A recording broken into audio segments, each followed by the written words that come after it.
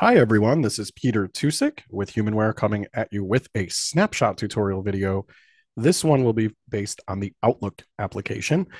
As of recent, the Microsoft authentication method has been discontinued that we were using in Keymail. And while we work on a fix, which will be coming, we wanted to show you how to use the Outlook app to continue to send, receive, manage messages, whilst Keymail is not an option. I will preface this by saying not only are we going to be working on a fix for the Outlook app, but also it may be possible via your admin to enable app-specific passwords that could be used when you are wanting to work with Keymail. But again, this would come from the admin side. For the purpose of this demonstration, we're going to look at the Outlook app, and we're going to be talking about sending an email and attaching a file to a message.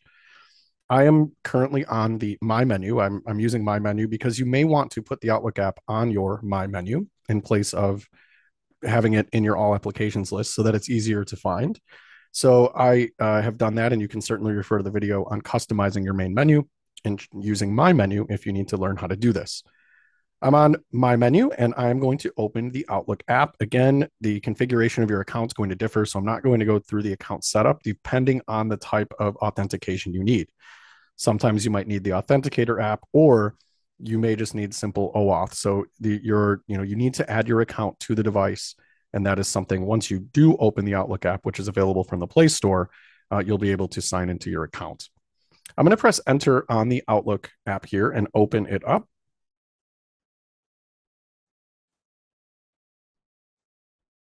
Outlook. Favorites. And so what happens is it will open, and we're going to be not necessarily on the top of our screen. Our focus is kind of in the middle of the screen, and that's okay. Because we're going to, again, with some tips and tricks, we can quickly maneuver around the screen to get to where we need to be.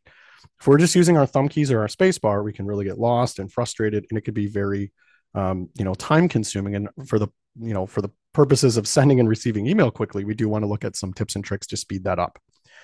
I'm going to compose an email. So I've opened the app. I'm going to press the letter C until I find the compose button. And this may take 1 or 2 tries, depending on what you have in your inbox. So if you have, for instance, a message from somebody whose name starts with C, you're going to come across that. But I'm going to press C until I find compose. Clutter. So again, button. Here's our compose button. So again, I pressed C and I hear it say compose button, and I read that on the Braille display as well. I'm going to press enter. Outlook. New message, web view. So what's important here is we hear it say new message, web view. So the controls and kind of the places where we put in the to, the copy, the subject, the message body, those are in a web view. Now, it is not a traditional web view in terms of using web view controls. So what we want to do, our first course of action here is going to be to press the space bar to move down and find the to field. So I'm going to press space. Web view.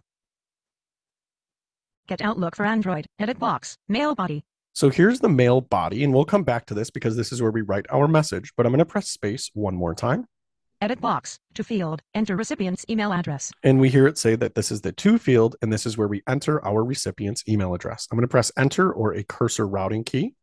Edit box.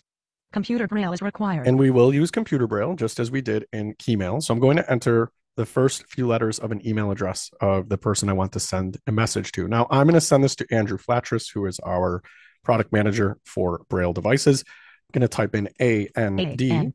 Showing 20 suggested contacts. D. And showing 7 suggested contacts. You will hear that it will try to autofill. So you can write the entire email address. But if you have contacts that it knows you email frequently, or it's going to look through your inbox or kind of check for suggestions. So I could continue to write Andrew's email address, or once I know that I'm getting some suggested contacts, if I want to look at the list, I can press my next thumb key to look at those suggestions. So again, you can certainly type in the entire email address here as you used to in Keymail. Previously, when you used Keymail, you could press space, backspace, and E to pull up contact suggestions. Here, they're automatically going to populate. So I'm going to press my next thumb key.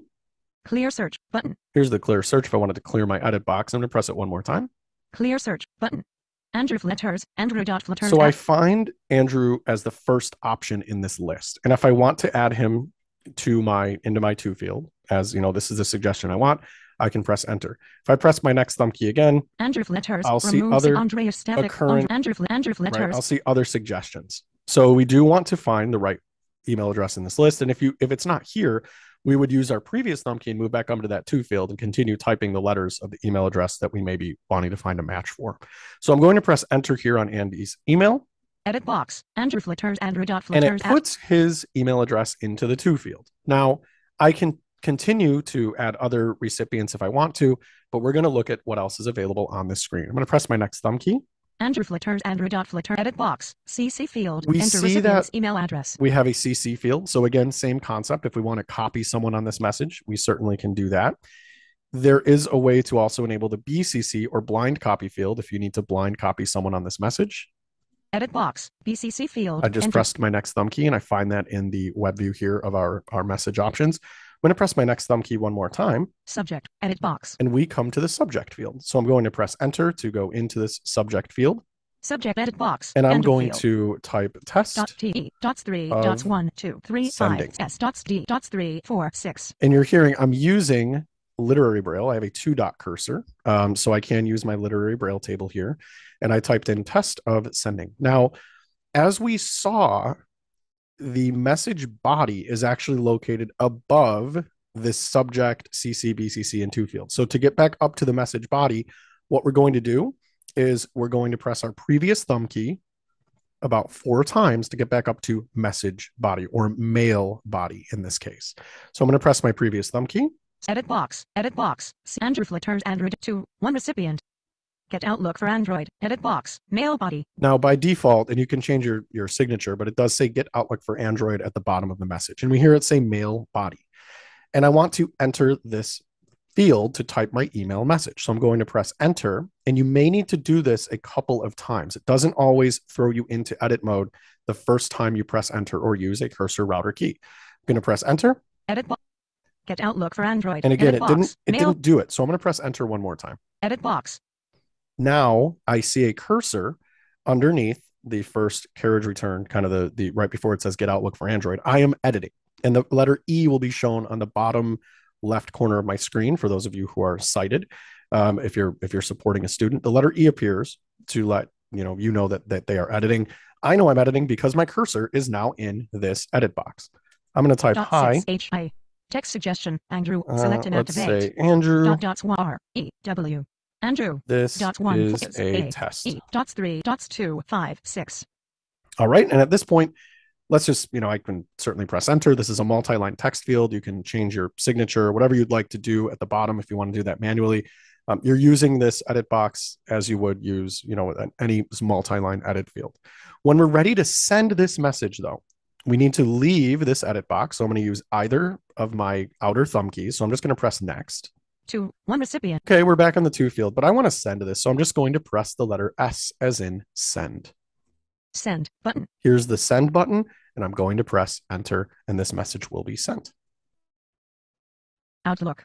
Compose button. Now I'm back in my peter.tuchik@humanware.com. I'm back in my inbox, if you will, and I'm back on that compose button where I can then compose another message, or there will be a future video on looking at the inbox and managing messages. So again, it's very easy to send or compose a message. It takes a little bit of practice, can be a slightly off kind of the typical workflow because again, your message body is located at the top of that web view. One other trick that you can use, so I'm going to come back into the compose field, into the web view here. Outlook. Editing new message body. So Outlook for Android. if you accidentally leave the web view, more options, and you get up into the more options and some other things, and you're thinking, oh my gosh, I just need to get back to the to field or back to the subject field. There is a quick way to get into any web view, and it's very useful in this app, and it will be very useful when we look at messages and replying and whatnot. There is a quick command, and that is 5-6 with enter to find a web view on screen. So 5-6 with enter or your right and next thumb keys simultaneously. Either of those commands will put you back into a web view, whether you're on a website or you're in a third-party app that contains these web views. So I'm going to press 5-6 with enter. Web view. And now we're back in the web view where, again, if I get stuck up in the controls above that web view, I can quickly pull myself back down And now I can use my space bar to find the mail body, Get Outlook for Android. Edit the box. to To field, field. and Enter. so on. And I can where I can do that. So again, very straightforward in terms of how we can get into a web view should we come out and get stuck up into more options and some other pieces. The next piece I want to show you in this video is how to attach a file to a new message. There is a way to do it directly from this sort of to field, but it is not very straightforward and requires a lot of steps. Fortunately, there is a quick and simple way to do it directly from the file manager, directly from the new key files. So what I'm going to do is let's just clear all of the apps because I'm going to do this from scratch, and this will be very straightforward. So I'm going to tap my square button and clear all of these. Recent apps. Overview. Let's clear everything. All. Outlook dismissed.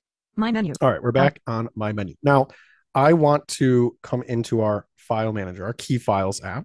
So you can, if this is on your My menu, you just press F and find your key files. I am going to find it by going to all applications. Word, all applications. Main menu, all apps. And I'm going to press the letter K until I get to key files. Key BRF, key files, key list, key files. All right, here's key files. I'm going to press enter. Again, we're coming into key files and we want to locate maybe a file we have typed in keyword that we have saved, a file that we need to have saved the file and we want to attach it to a new message. So I'm going to come into key files, and if you need help with key files, there are lots of snapshot tutorial videos that talk about navigating key files, how we can quickly move through and find files and copy them and all of that stuff. But I'm going to press D as in drive, D with space, to come up to the top of my drive selection. Drive selection. And the file that I want to attach is saved in a social studies folder on my storage drive. So I'm going to press the letter S to find storage. Storage. I'm going to open this. 3 gigabytes free. Notes. Folder. All right. I am in my storage drive. I'm going to press the letter S to find social studies. Social studies folder. Okay. I'm going to press enter. Webinartest.docs. And there's one file in here, and it is called webinartest.docx. Now, this is the file that I want to send. Again, I'm going to send it to Andrew, but I could certainly send it to anybody. But I'm going to show you how to attach this to a new message via the Outlook app. So I find the file I want, or if there are multiple files, you can certainly mark using backspace with L. If you have 2 or 3 or 4 files in a folder that you want to attach to a message, you could do that. When you're on the file, or once you've marked the files you want to attach, we press backspace, enter, and the letter M as in more options.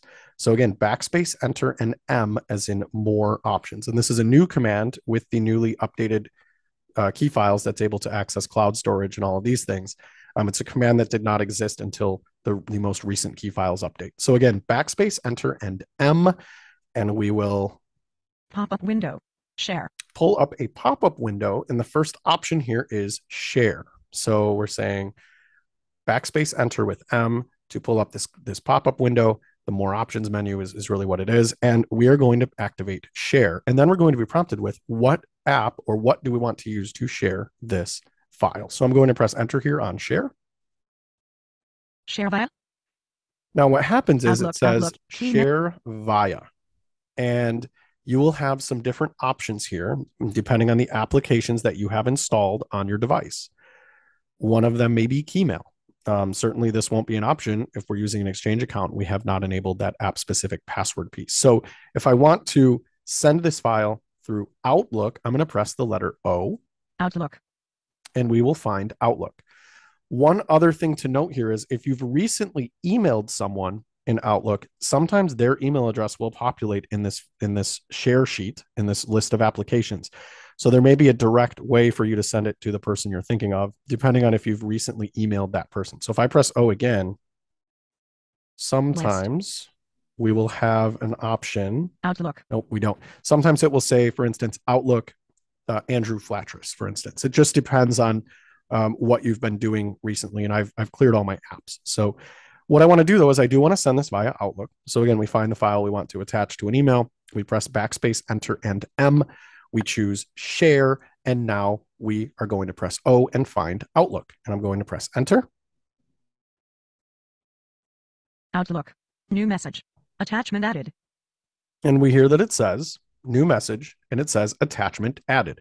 Now I'm placed in that new message web view. If I press my space bar, web view, I'm in the web view again, and this will look exactly the way it did previously. So we would follow the same steps. If I press my space bar, Get Outlook for Android. Here's our Edit mail box. body. Mail body. We don't want that. We want the to field, so I press space. Edit box. To field. And Enter so on. recipient's email address. And I enter the email, address of the person I'd like to send this to. And then I go and move down to my subject. I enter that. I find my mail body, whatever it may be. And then I'm going to send the message. So it is very easy. I recommend attaching a file this way. I found it to be far simpler doing it directly from key files as opposed to attaching the file from the Outlook app itself when you're building a message, because that is not as straightforward, and it will kind of, you may get kind of stuck in a loop working with some native applications. Again, this app, it is accessible. Certainly the usability from what we're used to on the Keymail side of things is not as succinct. It's not as straightforward. We know that, and that's why we are actively working on a fix for Keymail to support the Microsoft Exchange accounts. But in the meantime, you certainly can continue to use your Outlook or Exchange accounts, that is, via this Outlook app. Hope this was helpful, and there will be another video or two on managing messages, and then also on downloading or getting attachments onto your device. Thanks, everyone.